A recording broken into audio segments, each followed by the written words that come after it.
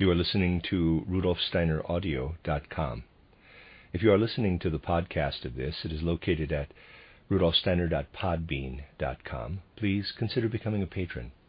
As well, there are two publishing houses, SteinerBooks.org in America and RudolfSteinerPress.com in England, who are the sole publishers of Steiner into English and have given me permission to do these recordings.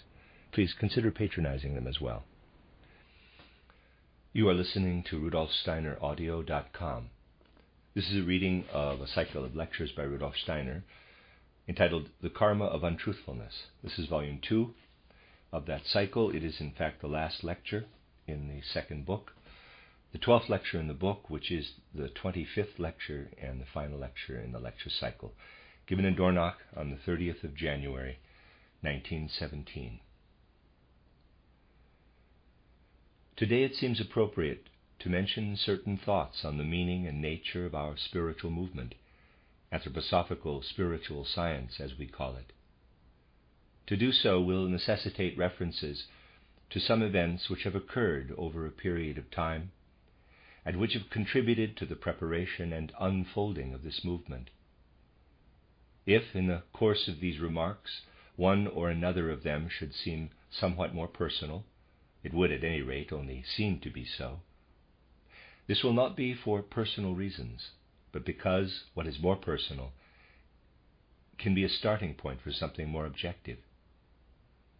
The need for a spiritual movement which makes known to people the deeper sources of existence, especially human existence, can be easily recognized by the way in which today's civilization has developed along lines which are becoming increasingly absurd. No one, after serious thought, will describe today's events as anything other than absurd exaggeration of what has been living in more recent evolution. From what you have come to know in spiritual science, you will have gained the feeling that everything, even what is apparently only external, has its foundation in the thoughts of human beings. Deeds which are done, events which take place in material life, all these are the consequence of what human beings think and imagine. And the view of the external world, which is gaining ground among human beings today, gives us an indication of some very inadequate thought forces. I have already put into words the fact that events have grown beyond human beings, have got out of hand, because their thinking has become attenuated and is no longer strong enough to govern reality. Concepts such as that of Maya, the external semblance which governs the things of the physical plane, ought to be taken far more seriously by those familiar with them than they in fact often are. They ought to be profoundly imprinted on current consciousness as a whole. This alone might lead to the healing of the damage which, with a certain amount of justification, has come upon mankind. Those who strive to understand the functioning of man's deeds, that is, the way the reflections of man's thoughts function, will recognize the inner need for a comprehension of the human soul, which can be brought about by stronger, more realistic thoughts. In fact, our whole movement is founded on the task of giving human souls thoughts more appropriate to reality, thoughts more immersed in reality than are the abstract concept patterns of today. It cannot be pointed out often enough how very much mankind today is in love with the abstract, having no desire to realize that shadowy concepts cannot in reality make any impact on the fabric of existence. This has been most clearly expressed in the 15-year history of our anthroposophical movement. Now, it is becoming all the more important for our friends to take into themselves what specifically belongs to this anthroposophical movement. You know how often people stressed that they would so much like to give the beautiful word in quotes, theosophy, the honor it deserves, and how much they resisted having to give it up as the key word of the movement. But you also know the situation which made this necessary. It is good to be thoroughly aware in one's soul about this. You know, indeed many of you shared, the goodwill with which we linked our work with that of the Theosophical movement in the way it had been founded by Blavatsky, and how this then continued with Besant's and Sinnett's efforts, and so on. It is indeed not unnecessary for our members, in face of all the ill-meant misrepresentations heaped upon us from outside, to persist in pointing out that our anthroposophical movement had an independent starting point, and that what now exists has grown out of the seeds of those lectures I gave in Berlin, which were later published in the book on the mysticism of the Middle Ages. We must stress ever and again that in connection with this book, it was the Theosophical movement who approached us, not vice versa. This Theosophical movement, in whose wake it was our destiny to ride during those early years, was not without its connections to other occult streams of the 19th century, and in lectures given here I have pointed to these connections. But we should look at what is characteristic for that movement. If I were asked to point factually to one rather characteristic feature, I would choose one I have mentioned a number of times, which is connected with the period when I was writing in the journal titled Lucifer Gnosis, which was later given the title Cosmic Memory. A representative of the Theosophical Society who read this asked me by what method these things were garnered from the spiritual world. Further conversation made it obvious that he wanted to know what, more or less, mediumistic methods were used for this. Members of those circles find it impossible to imagine any method other than that of people with mediumistic gifts, who lower their consciousness and write down what comes from the subconscious. What underlies this attitude? Even though he is a very competent and exceptionally cultured representative of the Theosophical movement, the man who spoke to me on this was incapable of imagining that it is possible to investigate such things in full consciousness. Many members of that movement had the same problem, because they shared something which is present to the highest degree in today's spiritual life, namely a certain mistrust in the individual's capacity for knowledge. People do not trust the inherent capacity for knowledge. They do not believe that the individual can have the strength to penetrate truly to the essential core of things. They consider that the human capacity for knowledge is limited.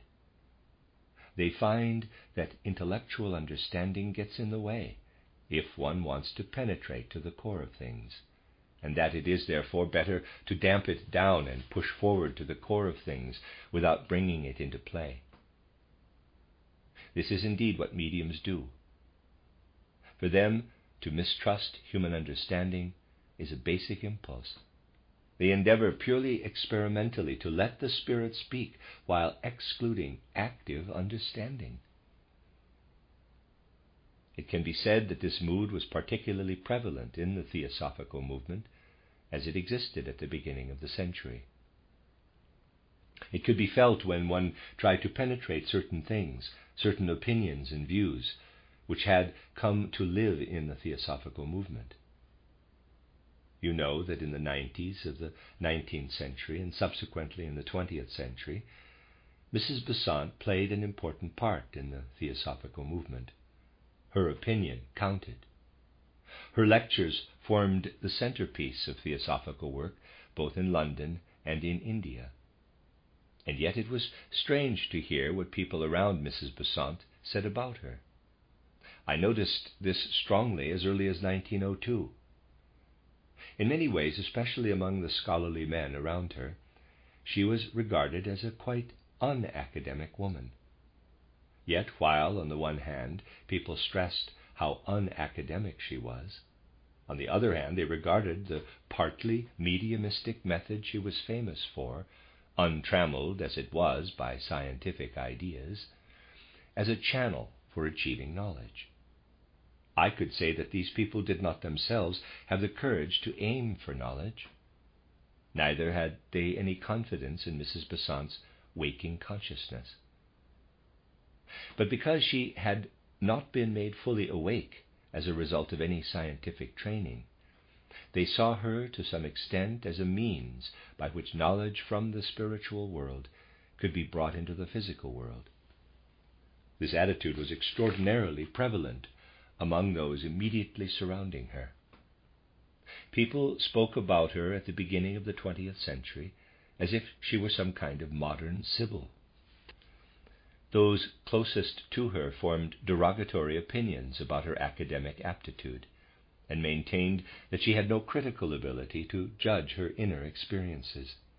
This was certainly the mood around her, though it was carefully hidden, I will not say kept secret, from the wider circle of theosophical leaders. In addition to what came to light in a Sibylline way through Mrs. Besant and through Blavatsky's title The Secret Doctrine, the theosophical movement at the end of the 19th century also had Sinnett's book, or rather books. The manner in which people spoke about these in private was, equally, hardly an appeal to man's own power of knowledge.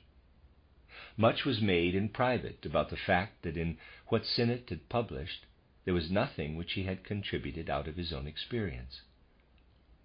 The value of a book such as his, titled Esoteric Buddhism, was seen to lie particularly in the fact that the whole of the content had come to him in the form of, quote, magical letters, close quote, precipitated, no one knew whence, into the physical plane, one could almost say thrown down to the physical plane, which he then worked into the book Esoteric Buddhism.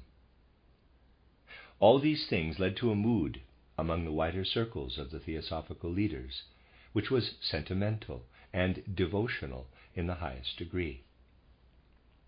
They looked up, in a way, to a wisdom which had fallen from heaven, and, humanly, quite understandable, this devotion was transferred to individual personalities. However, this became the incentive for a high level of insincerity, which was easy to discern in a number of phenomena. Thus, for instance, even in 1902, I heard in the more private gatherings in London that Sinnett was in fact an inferior spirit. One of the leading personalities said to me at that time, Sinnett could be compared with a journalist, say of the title Frankfurter Zeitung, who has been dispatched to India. He is a journalistic spirit who simply had the good fortune to receive the master's letters and make use of them in his book in a journalistic way, which is in keeping with modern mankind. You know, though, that all this is only one aspect of a wide spectrum of literature. For in the final decades of the 19th century and the first decades of the 20th, there appeared, if not a biblical deluge, then certainly a flood of written material which was intended to lead mankind, in one way or another, to the spiritual world. Some of this material harked back directly to ancient traditions, which have been preserved by all kinds of secret brotherhoods. It is most interesting to follow the development of this tradition. I have often pointed out in the second half of the 18th century, old traditions could be found in the circle of St. Martin, I'll give the French an attempt here, philosophe inconnu. In St. Martin's writings, especially De Erreur et de la Vérité, there is a very great deal of what came from ancient traditions, clothed in a more recent form. If we follow these traditions further back, we do indeed come to ideas which can conquer concrete situations, which can influence reality. By the time they had come down to St. Martin, these concepts had already become exceedingly shadowy, but they were nevertheless shadows of concepts which had once been very much alive. Ancient traditions were living one last time in a shadowy form. So in St. Martin's work we find the healthiest concepts clothed in a form which is a final glimmer. It is particularly interesting to see how St. Martin fights against the concept of matter, which had already come to the fore. What did this concept of matter gradually become? It became a view in which the world is seen as a fog made up of atoms moving about and bumping into one another and forming configurations which are at the root of all things taking shape around us. In theory, materialism reached its zenith at the point when the existence of everything except the atom was denied. St. Martin still maintained the view that the whole science of atoms, and indeed the whole belief that matter was something real, was nonsense, which indeed it is. If we delve into all that is around us, chemically, physically, we come in the final analysis not to atoms, not to anything material, but to spiritual beings. The concept of matter is an aid, but it corresponds to nothing that is real. Wherever, to use a phrase coined by Du Bois-Reymond, quote, matter floats about in space like a ghost, close quote, there may be found the spirit. The only way to speak of an atom is to speak of a little thrust of spirit, albeit Ahrimanic spirit. It was a healthy idea of St. Martin to do battle against the concept of matter. Another immensely healthy idea of St. Martin was the living way in which he pointed to the fact that all separate, concrete human languages are founded on a single universal language. This was easier to do in his day than it is now, because in his time there was still a more living relationship to the Hebrew language, which among all modern languages is the one closest to the archetypal universal language. It was still possible to feel at that time the way in which spirit flowed through the Hebrew language, giving the very words something genuinely ideal and spiritual.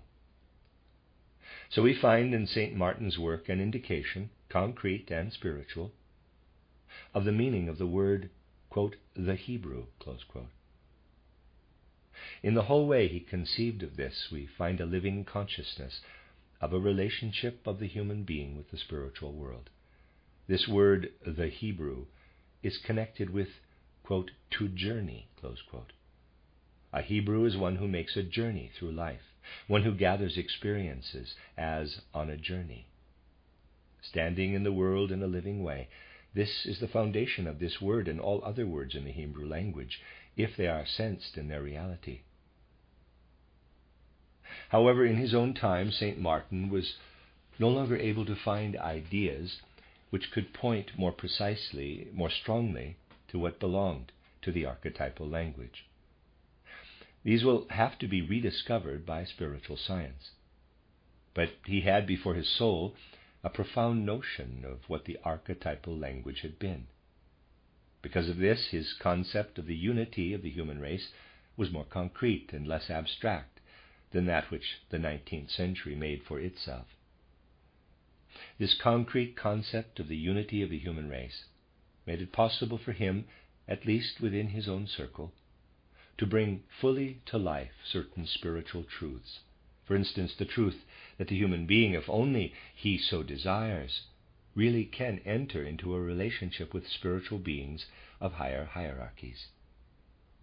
It is one of his cardinal principles, which states that every human being is capable of entering into a relationship with spiritual beings of higher hierarchies.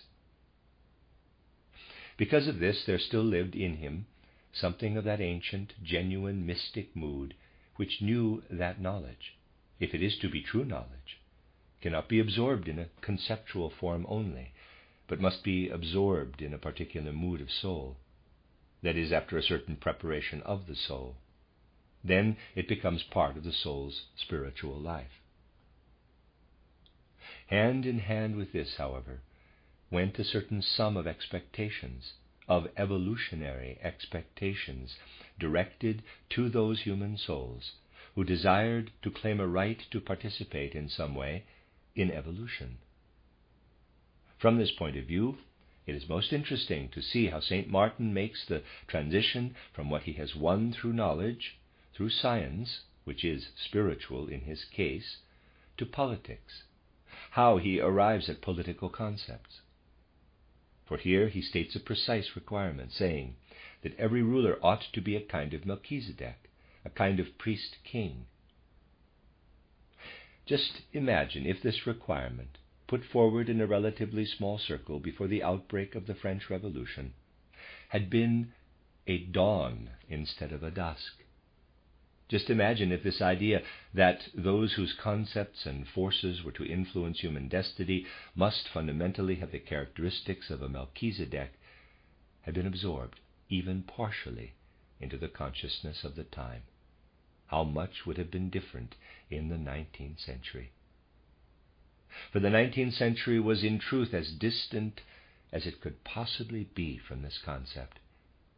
The demand that politicians should first undertake to study at the school of Melchizedek would of course have been dismissed with a shrug.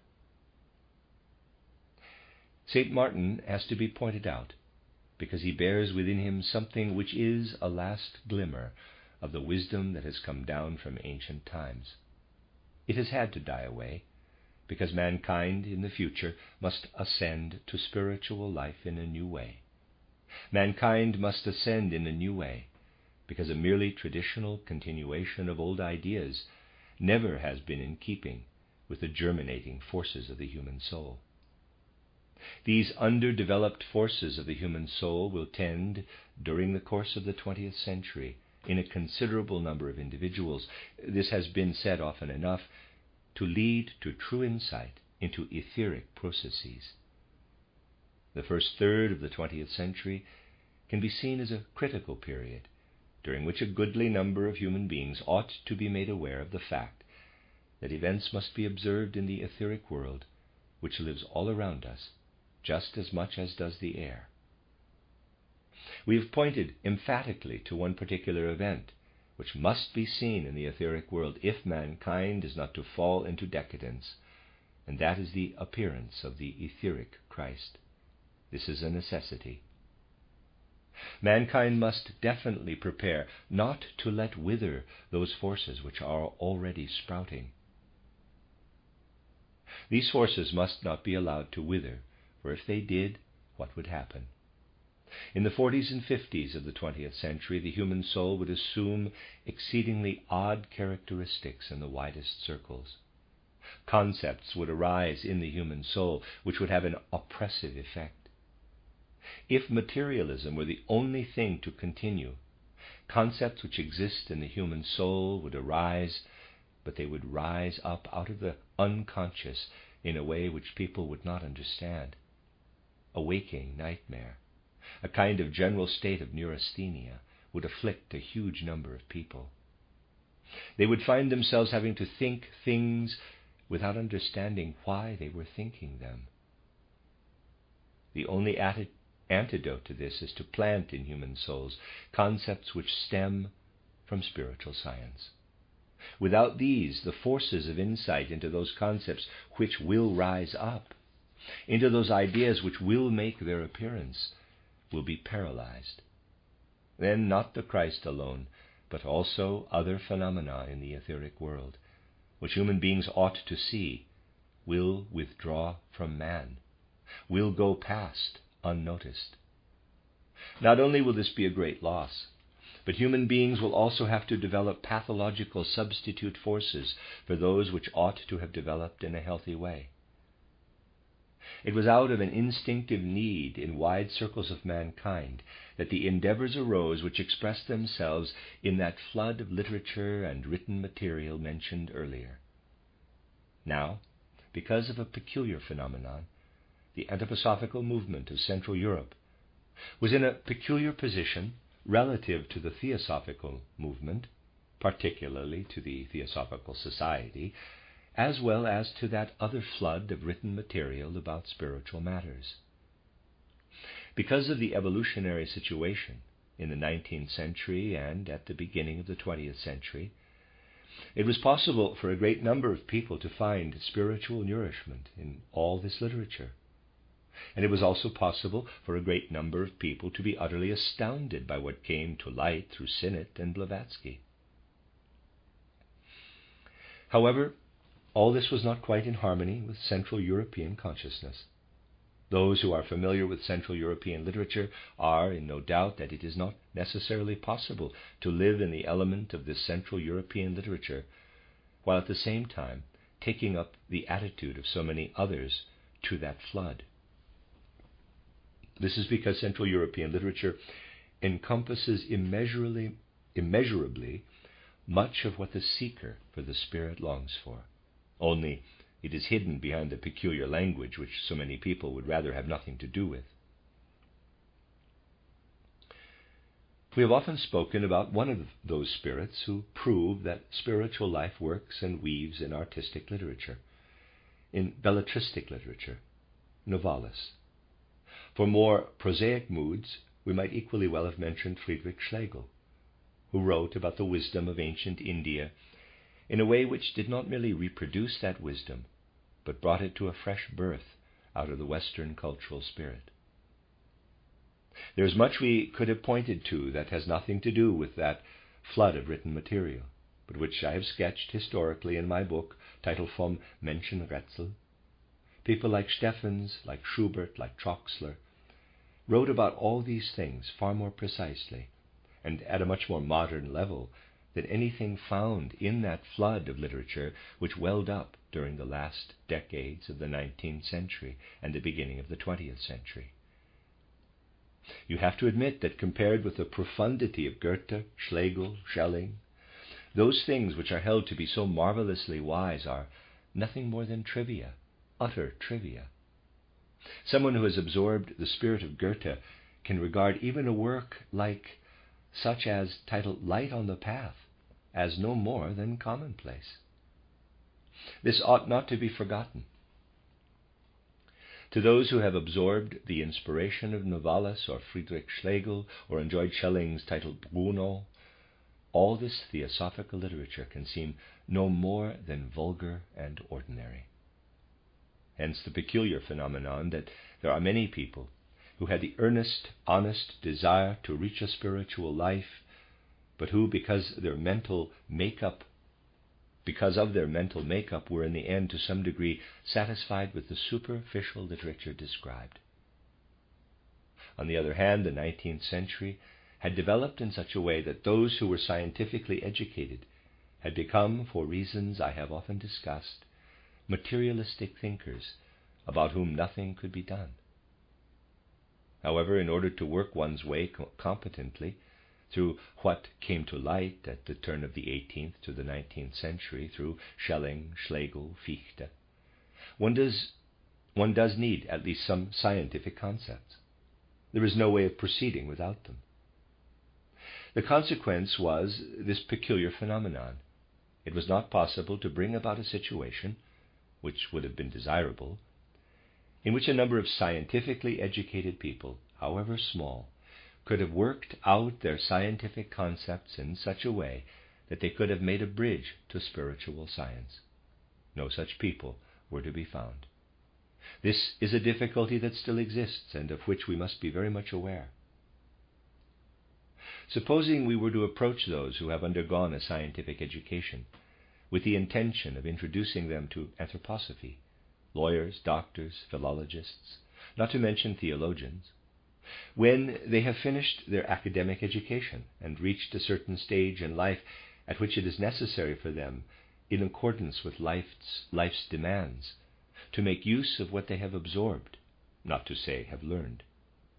They then no longer have either the inclination or the mobility to extricate themselves from their concepts and to seek for others. That is why scientifically educated people are the most inclined to reject anthroposophy, although it would only be a small step for a modern scientist to build a bridge. But he does not want to do so. It confuses him. What does he need it for? He has learned what life demands of him, and so he believes he does not want things which only serve to confuse him and undermine his confidence. It is going to take some considerable time before these people who have gone through the education of their day to start to build bridges in any great numbers. We shall have to be patient. It will not come about easily, especially in certain fields. And when the building of bridges is seriously tackled in a particular field, great obstacles and hindrances will be encountered. It will be necessary, above all, to build bridges in the fields encompassed by the various faculties, with the exception of theology. In the field of law, the concepts being worked out are becoming more and more stereotyped and quite unsuitable for the regulation of real life. But they do regulate it, because life on the physical plane is Maya. If it were not Maya, they would be incapable of regulating it. As it is, their application is bringing more and more confusion into the world. The application of today's jurisprudence, especially in civil law, does nothing but bring confusion into the situation. But this is not clearly seen. Indeed, how should it be seen? No one follows up the consequences of applying stereotyped concepts to reality. People study law, they become solicitors or judges, they absorb the concepts and apply them. What happens as a consequence of their application is of no interest, or life is seen as it is, despite the existence of the law, which is a very difficult subject to study for many reasons, not least because law students tend to waste the first few terms. Life is seen as it is. We see that everything is in a muddle and do no more than complain. In the field of medicine, the situation is more serious. If medicine continues to develop in the wake of materialism, as it has been doing since the second third of the 19th century, it will eventually reach an utterly nonsensical situation, for it will end up in absurd medical specializations. The situation is more serious here because this tendency was in fact necessary and a good thing. But now it is time for it to be overcome. The materialistic tendency in medicine meant that surgery has reached a high degree of specialization, which was only possible because of this one-sided tendency. But medicine as such has suffered as a result. So now it needs to turn around completely and look toward a real spirituality. But the resistance to this is enormous. Education is the field which, more than any other, needs to be permeated with spirituality. As we have said often enough, bridges need to be built everywhere. In technology, although it may appear to be furthest away from the spirit, it is above all necessary that bridges should be built to the life of the spirit out of direct practical life. The fifth post-Atlantean period is the one which is concerned with the development of the material world. And if the human being is not to degenerate totally into a mere accomplice of machines, which would make him into nothing more than an animal, then a path must be found which leads from these very machines to the life of the spirit. The priority for those working practically with machines is that they take spiritual impulses into their own soul. This will come about the moment students of technology are taught to think just a little more than is the case at present. The moment they are taught to think in such a way that they see the connections between the different things they learn. As yet they are unable to do this. They attend lectures on mathematics, on descriptive geometry, even on topology sometimes, on pure mechanics, analytical mechanics, industrial mechanics, and also all the various more practical subjects. But it does not even occur to them to look for a connection between all these different things.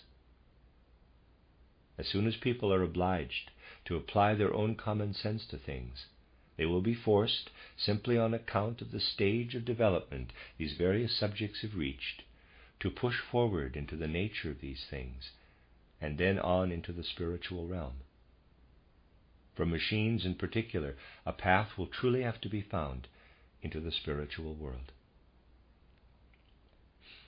I am saying all this in order to point out what difficulties today face the spiritual scientific movement, because so far there are no individuals to be found who might be capable of generating an atmosphere of taking things seriously.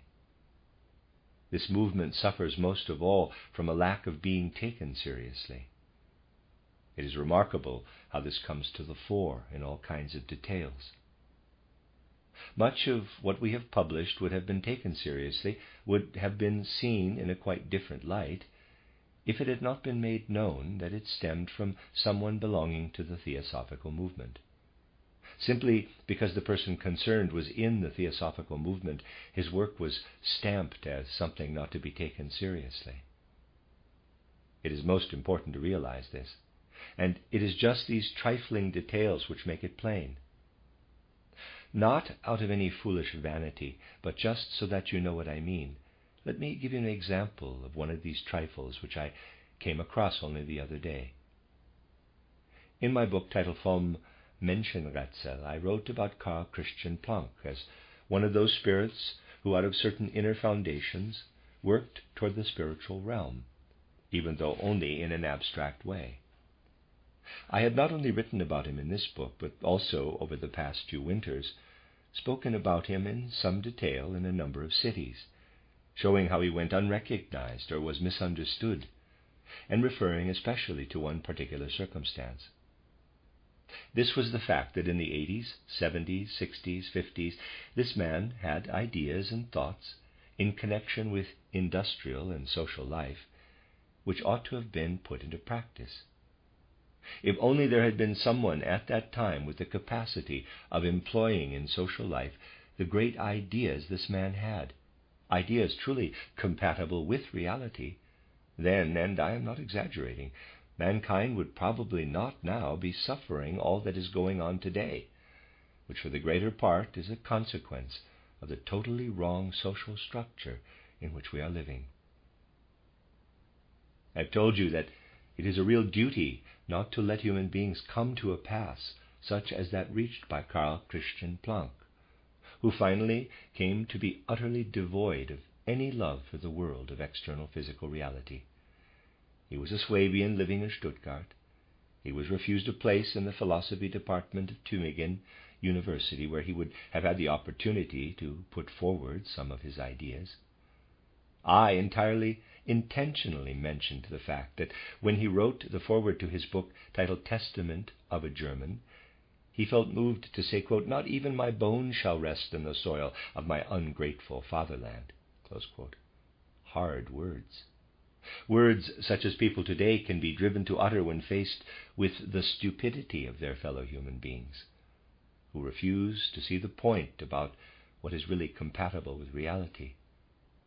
In Stuttgart, I purposely quoted these words about his bones, for Stuttgart is Planck's fatherland in the narrower sense. There was little reaction, despite the fact that events had already reached a stage when there would have been every reason to understand the things he had said. Now, however, a year and a half later, the following notice may be found in the Swabian newspapers, quote, "Karl Christian Planck, more than one far-seeing spirit foretold the present world war, but none anticipated its scale nor understood its causes and effects as clearly as did our Swabian countryman Planck." Close quote.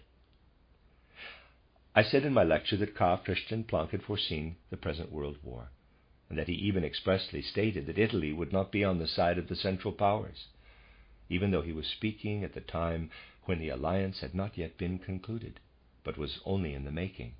Quote, "To him this war seemed to be the unavoidable goal toward which political and economic developments had been inexorably moving for the last 50 years.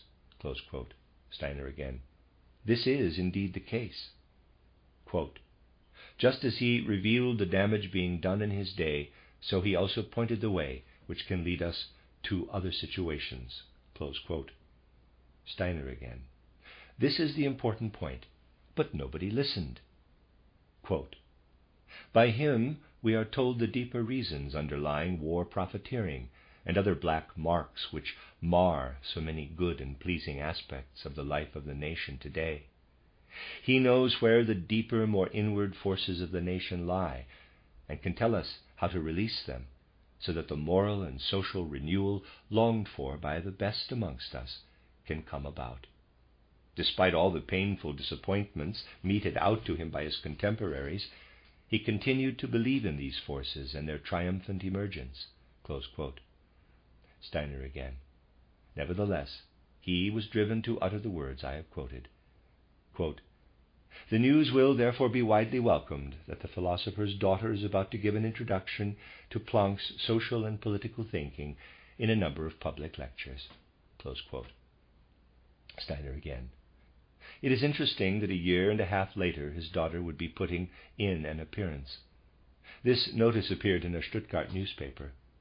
But a year and a half ago, when I drew attention as plainly as possible in Stuttgart to the philosopher Karl Christian Planck, no one took the slightest notice, and no one felt moved to make known what I had said. Now his daughter puts in an appearance. Her father died in 1880, and presumably she had been born by then. Yet she has waited all this time before standing up for him by giving public lectures. This example could be multiplied not tenfold, but 100-fold.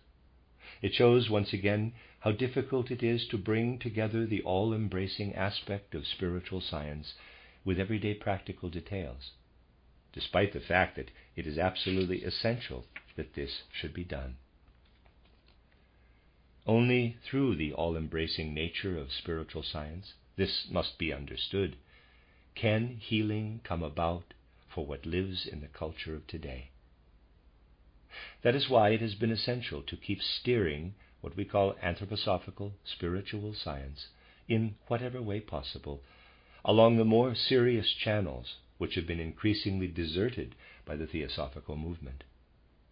The spirit that was even known to the ancient Greek philosophers had to be allowed to come through, although this has led to the opinion that what is written in consequence is difficult to read. It has often not been easy. Especially within the movement, it met with the greatest difficulties. And one of the greatest difficulties has been the fact that it really has taken well over a decade to overcome one fundamental abstraction.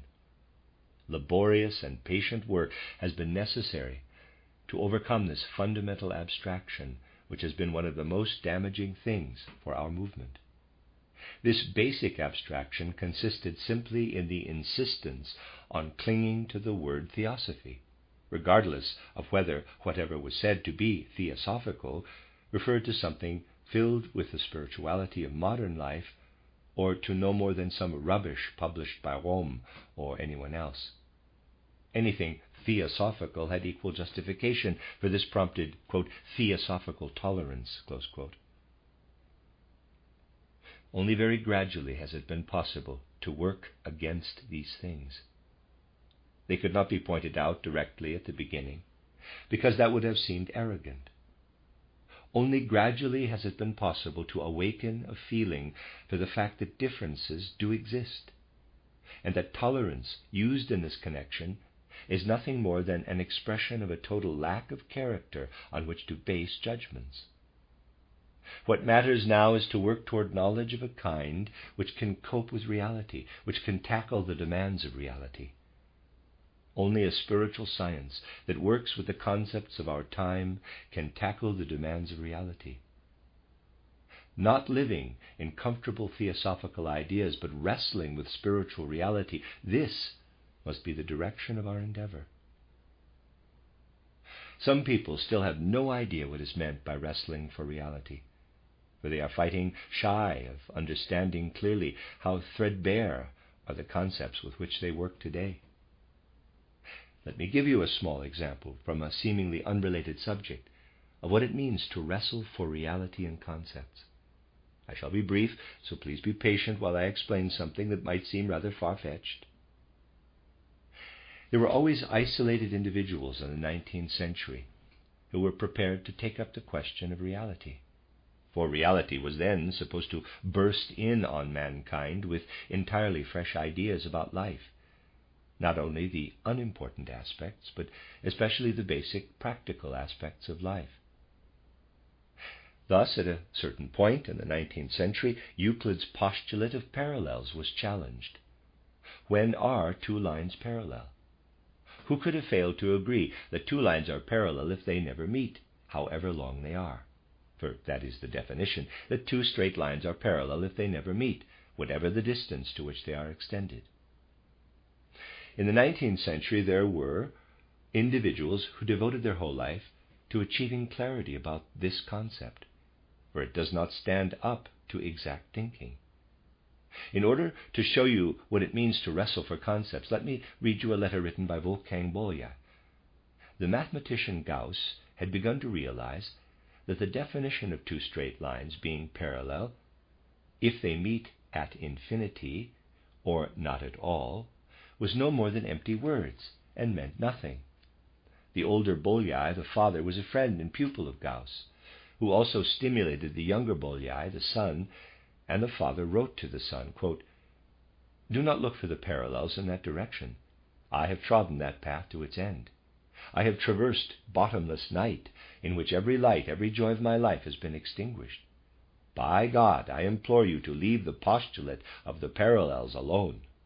Shun it as you would a dissolute association, for it can rob you of all your leisure, your health, your peace of mind, and every pleasure in life. It will never grow light on earth, and the unfortunate human race will never gain anything perfectly pure, not even geometry itself. In my soul there is a deep and eternal wound.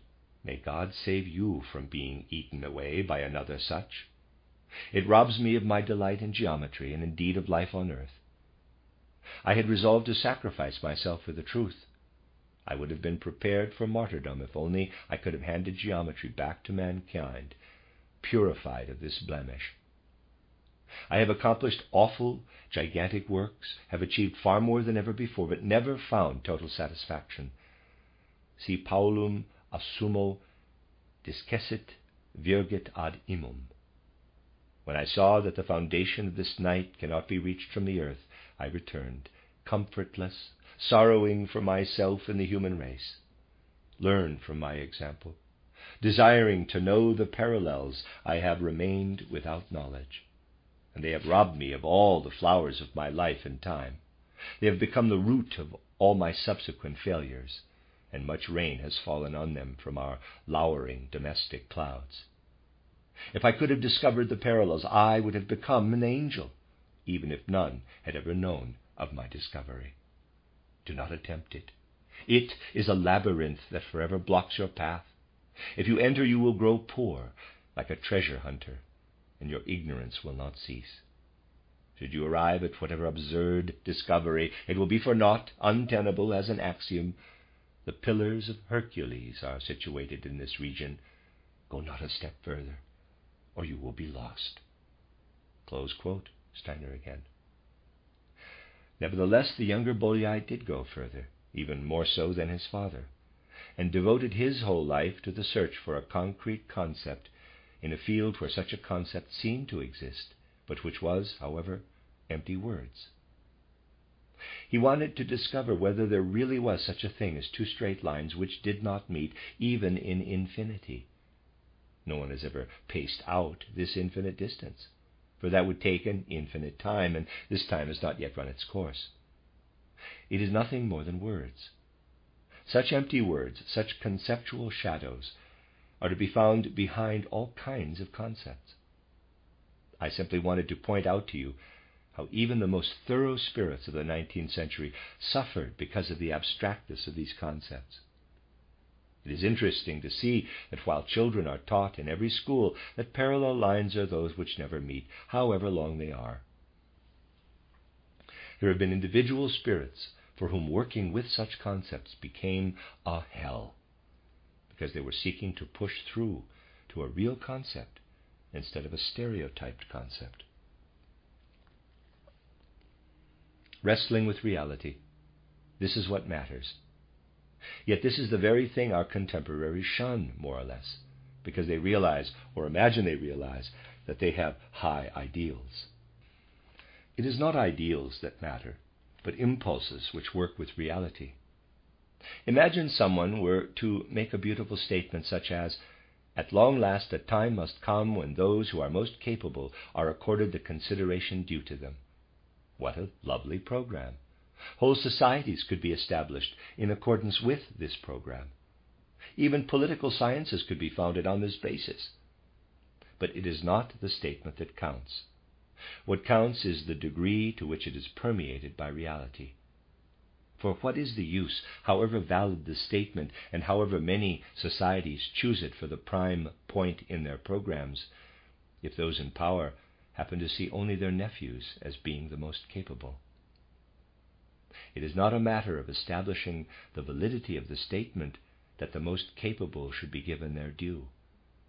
The important thing is to have the capacity to find those who are the most capable, whether they are one's nephews or not. We must learn to understand that abstract concepts always fall through the cracks of life, and that they never mean anything, and that all our time is wasted on all these beautiful concepts. I have no objection to their beauty, but what matters is our grasp and knowledge of reality. Suppose the lion were to found a social order for the animals, dividing up the kingdom of the earth in a just way. What would he do?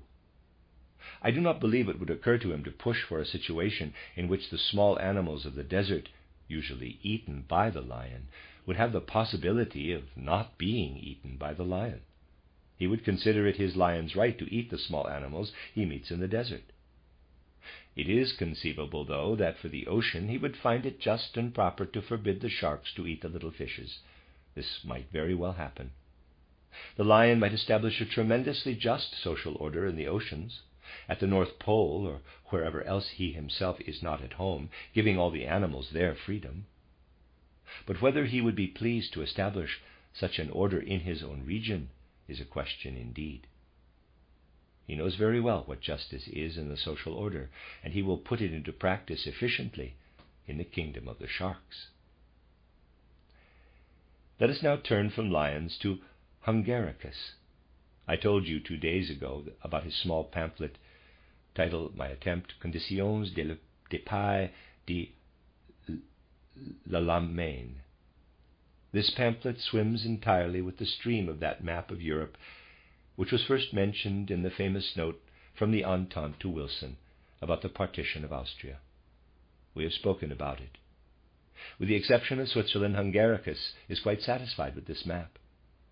He begins by talking very wisely, just as most people today talk very wisely, about the rights of nations, even the rights of small nations, and about the right of the state to be coincident with the power of the nation, and so on. This is all very nice, in the same way that the statement about the most capable being given his due is nice. As long as the concepts remain shadowy, we can, if we are idealists, be delighted when we read Hungaricus. For the Swiss, the pamphlet is even nicer than the map. For rather than wiping Switzerland off the map, Hungaricus adds the Vorarlberg and the Tyrol. So I recommend the Swiss to read the pamphlet rather than look at the map. But now Hungaricus proceeds to divide up the rest of the world. In his own way, he accords to every nation, even the smallest, the absolute right to develop freely, as long as he considers he is not causing offense to the Entente. He trims his words a little, of course, saying independence when referring to Bohemia, and obviously autonomy with regard to Ireland. Well, this is the done thing, is it not? It is quite acceptable to dress things up a little. He divides up the world of Europe quite nicely, so that apart from the things I have mentioned, which are to avoid causing offense, he really endeavors to apportion the smallest nations to those states to which the representatives of the Entente believe they belong. It is not so much a question of whether these small territories are really inhabited by those nationalities, but of whether the Entente actually believes this to be the case. He makes every effort to divide up the world nicely, with the exception of the desert, with the exception of Hungary, which is where he practices his lion's right. Perfect freedom is laid down for the kingdom of the sharks, but the Magyar nation is his nation, and this is to comprise not only what it comprises today, though without it only a minority of the population would be Magyar, the majority being others, but other territories as well. Here he well and truly acts the part of the lion. Here we see how concepts are formulated nowadays, and how people think nowadays. It gives us an opportunity to study how urgent it is to find the transition to a thinking which is permeated with reality.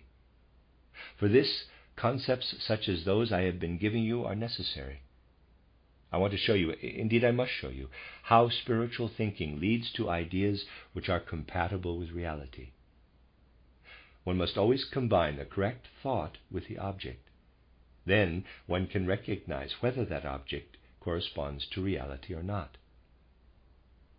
Take Wilson's note to the Senate. As a sample, it could even have certain effects in some respects. But this is not what matters. What matters is that it contains shadowy concepts. If it nevertheless has an effect, this is due to the vexatious nature of our time, which can be influenced by vexatious means.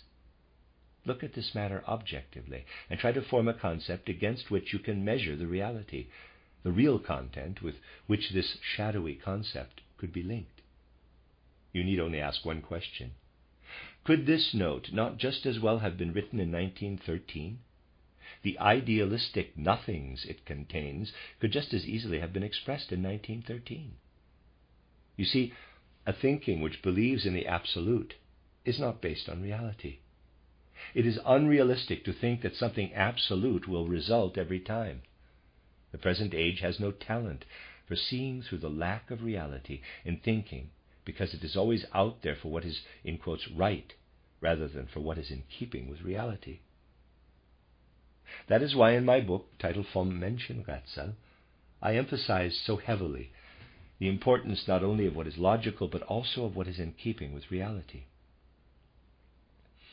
A single decision that took account of the facts as they are, at this precise moment, would be worth more than all the empty phrases put together.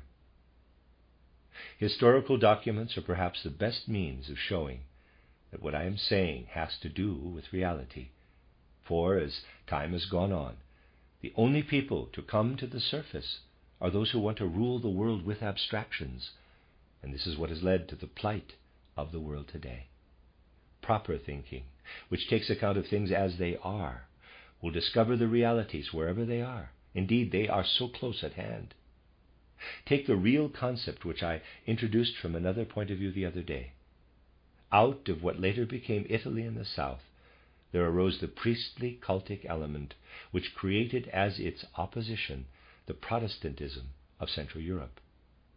From the west was formed the diplomatic political element which also created an opposition for itself. And from the northwest was formed the mercantile element, which again created for itself an opposition. And in Central Europe, an opposition coming out of the general human element will of necessity arise. Let us look once more at the way these things stream outward. Even for the fourth post-Atlantean period, proceeding on from the old fourfold classification in which one spoke of castes, we can begin to describe this structure in a somewhat different way. Plato spoke of guardian rulers. This is the realm for which Rome, priestly papal Rome, seized the monopoly, achieving a situation in which she alone was allowed to establish doctrinal truths. She was to be the only source of all doctrine, even the highest. In a different realm, the political, diplomatic element is nothing other than Plato's, quote, guardian auxiliaries, close quote. I have shown you that regardless of what people call Prussian militarism, the real military element was formed with France as its starting point, after the first foundations had been laid in Switzerland.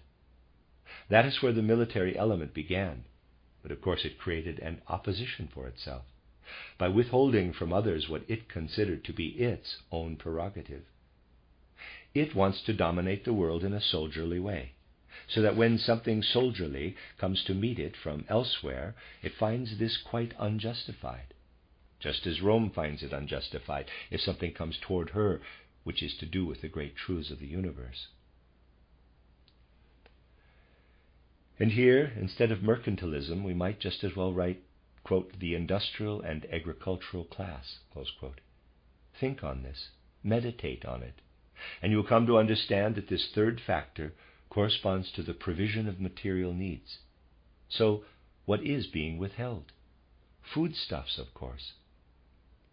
If you apply Plato's concepts appropriately, in accordance with reality, then you will find reality everywhere. For with these concepts you will be able fully to enter into reality. Starting from the concept, you must find the way to reality, and the concept will be able to plunge down into the most concrete parts of reality. Shadowy concepts, on the other hand, never find reality, but they do lend themselves exceptionally well to idealistic chatter. With real concepts, though, you can work your way through to an understanding of reality in every detail. Here lies the task of spiritual science. Spiritual science leads to concepts through which you can really discover life, which of course is created by the Spirit, and through which you will be able to join in a constructive way at working on the formation of this life. One concept in particular requires realistic thinking, owing to the terrible destiny at present weighing down on mankind. For the corresponding unreal concept is especially persistent in this connection. Those who speak in the most unrealistic way of all these days are the clergymen. What they express about Christianity or the awareness of God, apropos of the war, is enough to send anyone up the wall, as they say. They distort things so frightfully. Of course, things in other connections are distorted too, but in this realm the degree of absurdity is even greater. Look at the sermons or tracts at present stemming from that source. Apply your good common sense to them. Of course, it is understandable that they should ask, does mankind have to be subjected to this terrible, painful destiny? Could not the divine forces of God intervene on behalf of mankind to bring about salvation? The justification for speaking in this way does indeed seem absolute. But there is no real concept behind it. It does not apply to the reality of the situation. Let me use a comparison to show you what I mean. Human beings have a certain physical constitution. They take in food which is of a kind which enables them to go on living. If they were to refuse food, they would grow thin, become ill, and finally starve to death. Now, is it natural to complain that if human beings refuse to eat, it is a weakness or malevolence on the part of God to let them starve? Indeed, it is not a weakness on the part of God. He created the food. Human beings only need to eat it. The wisdom of God is revealed in the way the food maintains the human beings. If they refuse to eat it, they cannot turn round and accuse God of letting them starve. Now, apply this to what I was saying. Mankind must regard spiritual life as a food. It is given by the gods, but it has to be taken in by man. To say that the gods ought to intervene directly is tantamount to saying that if I refuse to eat, God ought to satisfy my hunger in some other way. The wisdom-filled order of the universe ensures that what is needed for salvation is always available, but it is up to human beings to make a relationship with it. So the spiritual life necessary for the 20th century will not enter human beings of itself. They must strive for it and take it into themselves. If they fail to take it in, times will grow more and more dismal. What takes place on the surface is only Maya. What is happening inwardly is that an older age is wrestling with a new one. The general human element is rising up everywhere in opposition to the specialized elements. It is Maya to believe that nation is fighting against nation, and I have spoken about this Maya in other connections too. The battle of nation with nation only comes about because things group themselves in certain ways, but in reality the inward forces opposing one another are something quite different. The opposition is between the old and the new. The laws now fighting to come into play are quite different from those which have traditionally ruled over the world. And again it was Maya, that is, something appearing under a false guise, to say that those other laws were rising up on behalf of socialism. Socialism is not something connected with truth. Above all, it is not connected with spiritual life, for what it wants is to connect itself with materialism. What really wants to wrestle its way into existence is the many-sided, harmonious element of mankind, in opposition to the one-sided priestly, political, or mercantile elements. This battle will rage for a long time, but it can be conducted in all kinds of different ways. If a healthy way of leading life, such as that described by Planck in the 19th century, had been adopted, then the bloody conduct of the first third of the 20th century would at least have been ameliorated. Idealisms do not lead to amelioration, but realistic thinking does. And realistic thinking also always means spiritual thinking. Equally, we can say that whatever has to happen will happen. Whatever it is that is wrestling its way out must needs go through all these experiences in order to reach a stage at which spirituality can be united with the soul, so that man can grow up spiritually. Today's tragic destiny of mankind is that in striving upward today, human beings are endeavoring to do so not under the sign of spirituality, but under the sign of materialism. This in the first instance, is what brought them into conflict with those brotherhoods who want to develop the impulses of the mercantile element, commerce and industry, in a materialistic way on a grand scale. This is today's main conflict. All other things are side issues, often terrible side issues. This shows us how terrible Maya can be. But it is possible to strive for things in different ways. If others had been in power instead of the agents of those brotherhoods, then we would today be busy with peace negotiations, and the Christmas call for peace would not have been shouted down. It is going to be immensely difficult to find clear and realistic concepts and ideas in respect of certain things, but we must all seek to find them in our own areas.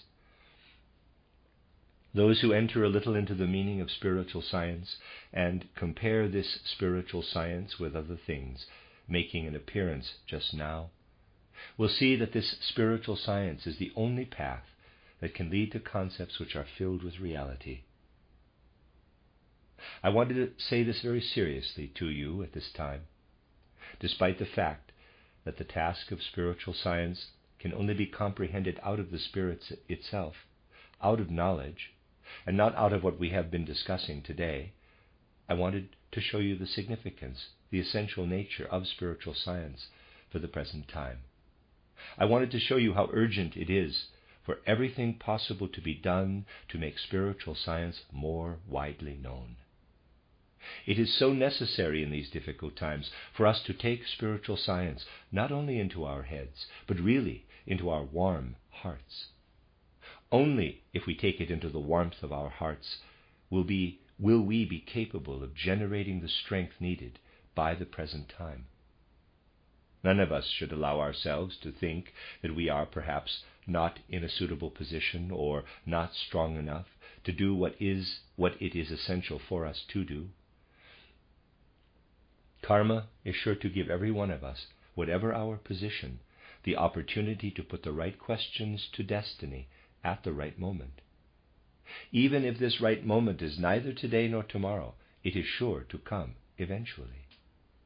So once we have understood the impulses of this spiritual movement, we must stand firmly and steadfastly behind them. Today it is particularly necessary to set ourselves the aim of firmness and steadfastness. For either something important must come from one side or another, although this cannot be counted upon, in the very near future, or all conditions of life will become increasingly difficult. It would be utterly thoughtless to refuse to be clear about this. For 2.5 years, it has been possible for what we now call war to carry on, while conditions remained as bearable as they now are. But this cannot go on for another year. Movements such as ours will be put to a severe test. There will be no question of asking when we shall next meet, or why do we not meet, or why this or that is not being published. No, indeed. It will be a question of bearing in our hearts, even through long periods of danger, a steadfast sense of belonging.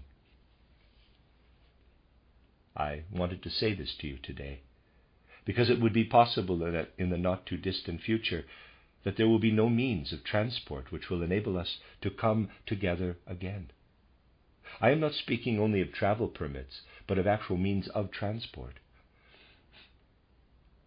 In the long run, it will not be possible to keep the things going which constitute our modern civilization if something breaks in on this civilization, which, although it has arisen out of it, is nevertheless in absolute opposition to it.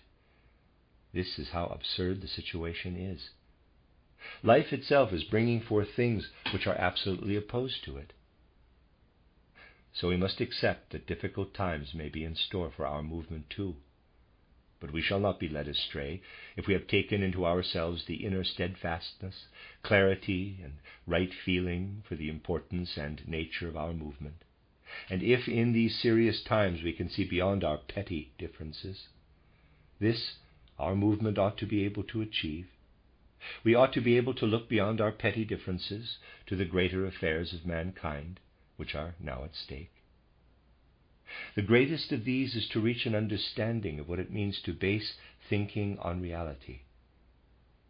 Wherever we look, we are confronted with the impossibility of finding a thinking which accords with reality. We shall have to enter heart and soul into this search in order not to be led astray by all kinds of egoistic distractions.